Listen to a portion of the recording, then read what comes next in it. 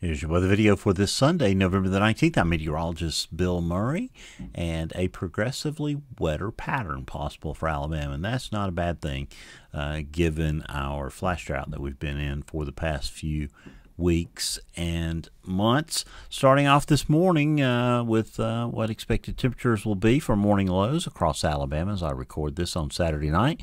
For early Sunday morning, low temperatures by morning should be in the 40s across much of the area. Of course, those normally colder locations will probably record a few middle and upper 30s. Could be a little light frost in a few areas, but it's going to be a beautiful day today across Alabama. Upper 60s for the Tennessee Valley, temperatures there in the lower and middle 70s across much of the rest of central Alabama. This is the upper pattern across North America. I'm going to use the European from yesterday morning, because I think it has a better handle on what to expect. We've got a trough there over eastern Canada, another trough off of the southeast Atlantic coast, ridging in the middle, which we're benefiting from here in Alabama, with an upper trough there over the west, which will play into our weather as we go through time. And moving the model through time, we see those systems along the east coast moving out. The system there in the southwestern United States moves into the central and southern plains and into the Midwest by late Monday night and Tuesday.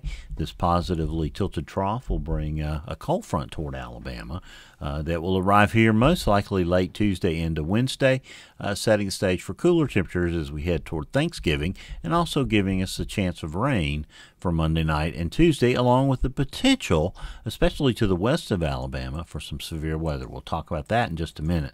The subtropical ridge begins to set back in over the western Caribbean, southwestern Atlantic, and begins to protect those areas. This trough shears out as it continues to push to the southeast here by Wednesday, but on its western end, another system moves out of Mexico into southern Texas and along the Gulf Coast by Thursday. And as it does, it could bring us a few showers Thursday night into early Friday. We'll be watching for that. That rain chance looks fairly small, but we'll deal with a few showers as we transition from Thanksgiving into Black Friday. Another system getting its act together there in the Four Corners region by Friday, and that system will combine forces with that low over southern Canada. As it moves into the Great Lakes, it'll spin up another surface low. That means another cold front for us. Potentially a few showers by late Saturday. Probably not in time for the Iron Bowl. I think the Iron Bowl remains dry, but some showers could affect Alabama Saturday night into Sunday. And look there, there's another system out at the end of the period late on Monday night the 27th into Tuesday the 28th. Now, how does that work in terms of a surface depiction? This is the European at 12Z this morning, showing Alabama nice and dry. Should be a warm day, well, at least a fairly mild day, with temperatures in the lower middle 70s, upper 60s up north, and with a good bit of sunshine throughout the day. Now, as we go to tonight into Monday, that warm front's going to come to the north. As it does, a few showers could break out along the warm front late tonight into early Monday. I wouldn't expect that rainfall to be especially widespread or heavy. Surface low developing there over southern Oklahoma, and that'll be our main weather maker as it moves into western Arkansas there late in the day on Monday. Showers and thunderstorms will break out across northwestern Louisiana, back into eastern Texas. Those will progress to the east, affecting southern Arkansas, northern Louisiana, into the Mississippi Delta. I do think we could see some severe weather out there, and by Monday evening, 9 p.m., the low is northwest of Memphis. It's tracking into western Tennessee, spreading a line of showers and thunderstorms into eastern Mississippi there by midnight. Those will move into Alabama after midnight and potentially produce the threat of some severe weather over the west central part of Alabama.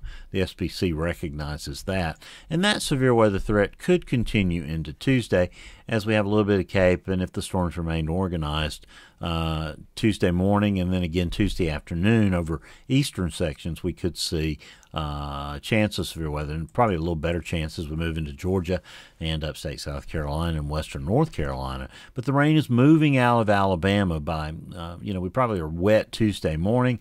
It's moving out of Alabama by Tuesday afternoon. We experience clearing conditions, some sunshine on Wednesday, but it will be colder. High temperatures on Wednesday will be in the 50s. Overnight lows early Wednesday morning, probably in the upper 30s to lower 40s. Clouds start to increase again on Thanksgiving. We'll probably get through the day dry, starting off in the 40s, afternoon highs upper 50s generally across the area. But a few showers could work their way into parts of southwestern and southern Alabama by Thursday night, becoming a little more widespread, perhaps pushing up into the I-20 corridor there. Thursday night, again, those rainfall amounts, not heavy and not widespread, maybe 1/10 of an inch. Surface low tries to develop in the Gulf of Mexico. It moves to the northeast, making landfall there in the Big Bend area. It's not a tropical system in any way, but it is bringing some rain to parts of southern Georgia and the Florida Peninsula. That system moves on up, gets its act together. We stay dry. Once we get those showers out of here Friday morning, we see a little bit of sunshine, high temperatures again in the upper 50s generally, stays cool. But as we get into Saturday, we start off probably partly sunny, increasing clouds during the day as the next system comes in, and showers begin to break out over Mississippi, southeastern Louisiana. Those become a little more widespread as we get into Saturday night. We probably get through the Iron Bowl with just increasing cloudiness. Game time temperature around 60 degrees. Wind shouldn't be a problem. It should be a fairly nice day for a football game on the loveliest village on the plains there, the Iron Bowl, the bragging rights for the next 365 days of the year. It looks like rain increases Saturday night. Moves on out early Sunday. We turn colder again behind that. High temperatures on Sunday, probably having a hard time getting very far into the 50s. I think we'll get out of the 40s, but it doesn't look like it's going to be a warm day by any means. And as we go out to the end of the period, there's another rainy system coming in Monday night, the 27th. And if you move forward on the GFS and kind of go through time, you're going to see probably less of a chance of rain during the day on Monday. We'll kind of watch how that develops. Those rain and thunderstorms move in Monday night, Tuesday morning, move out Tuesday afternoon, perhaps a wraparound shower or two. If we get a little bit of an upper low action in North Alabama, that's early Wednesday morning. Moves on out for Thursday. The GFS is not quite as bullish on the idea of showers in that Thursday-Friday time frame. And it pushes that system through really Saturday afternoon. Now, if this happens, we might deal with a few showers in Auburn. We'll have to kind of watch that, reconcile that forecast as we go through time. Sunday, though, looks like it'll be clearing and colder, as we said. And then as we go into Monday, the 27th, 28th, there's that system showing up. The European depicted it too. A little bit later coming in on the GFS, but again, that's pretty decent rainfall amounts for Alabama. We'll take that. Going out further into voodoo territory, into the period, that next system, the 18Z GFS, pushes it pretty far to the south, but brings the system in here by Sunday the 3rd with another decent rainfall amount. This is the SPC Day 3 categorical convective outlook, showing a slight risk there. Parts of Mississippi, back through a good bit of Louisiana, southern Arkansas, into eastern Texas. This is that slight risk zone. That's that 2 out of 5 on the scale. This is a 1 out of 5 marginal that extends into west central Alabama late Monday night, early Tuesday. Very plausible that storms that do get started up there over parts of Louisiana and Arkansas, Mississippi could become severe as they go through the day. On Monday into Monday afternoon into Monday evening. Wouldn't doubt we'll see a couple of tornadoes there. Now, to kind of check on that, let's look at the depiction from Pivotal Weather. This is the surface-based CAPE, 42 hours out, using the 0Z run of the GFS. This is noon on Monday, showing somewhere between 500 and 700 joules of CAPE there, eastern Texas. Showers and thunderstorms will begin to form. This is what that radar should look like at 18Z. And as we kind of go through time, you see strong thunderstorms there around the Texarkana area, northwestern Louisiana. That activity pushes eastward.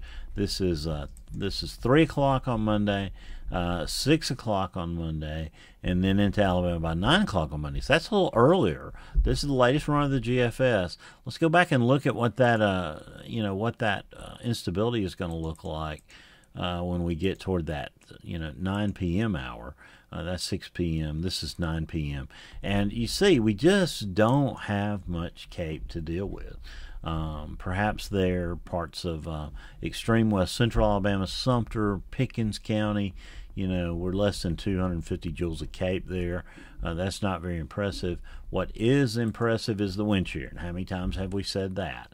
If you advance this across Louisiana, Mississippi, we got some really strong storm relative helicity there by 6 p.m. Monday night in the northern part of Mississippi, and that is right there over western Alabama. You might have a little sweet spot, southern Pickens, Sumter, perhaps into Green, where we could get a stronger storm or two, and quite possibly the chance of a tornado there late Monday night. We'll have to watch that very carefully. Could just turn out to be a beneficial rain event, and we would be plenty happy for that to be the case. But that's that's what that kind of looks like in terms of severe weather. Now the tropics, we may be done with them in the Atlantic, and I'd say good riddance.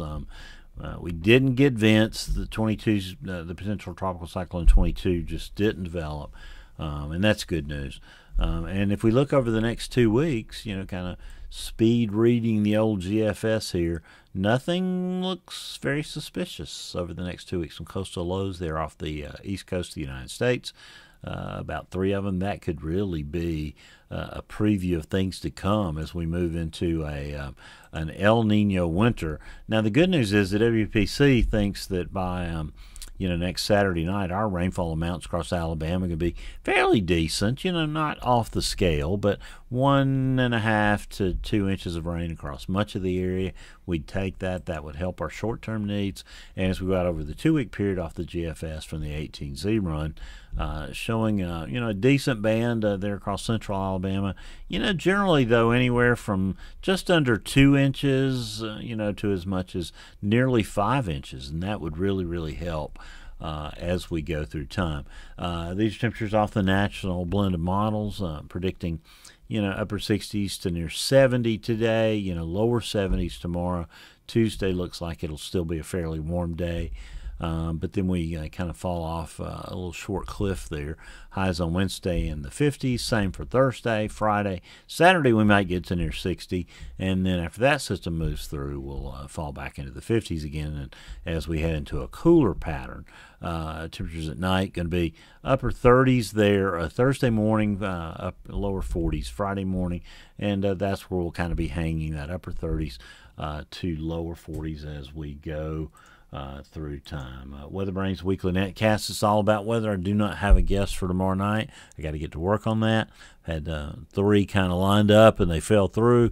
Maybe one of them will show up at the last second, but otherwise we'll find a great guest for the show on Monday night. We had a great time earlier today, Saturday, joining forces with 3 other weather podcasts to do a disaster relief telethon for the American Red Cross. Had fantastic guests. Go back and watch as much as you can. Give money. We raised over $7,200. We'd love to push that number closer to $7,500 before it's all over in the next day or two.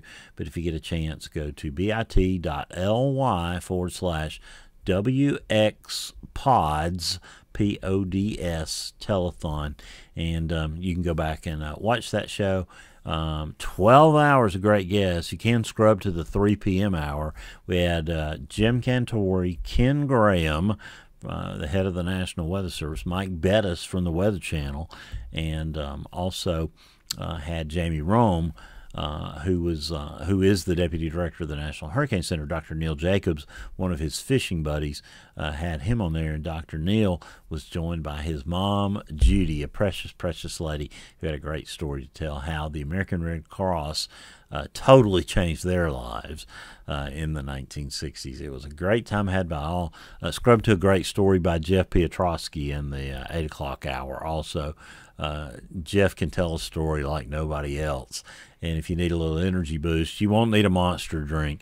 Just go take about 5 minutes and listen to Jeff. Well, that's your weather video for this Sunday, the 19th of November. I've had a lot of fun doing it for you. James will be back Oh, glorious. Great to have James back. We kind of worried us this week with his little medical incident, but we're really excited to have him back, and he'll be at his normal 2-a-days all week. Scott will be here next Saturday for Iron Bowl Day. I'll see you Sunday as we all pick up the pieces and move forward, getting ready to head into December. But until I get that chance, as I always tell you, keep an eye to the sky, because you'll always have something fun to look at.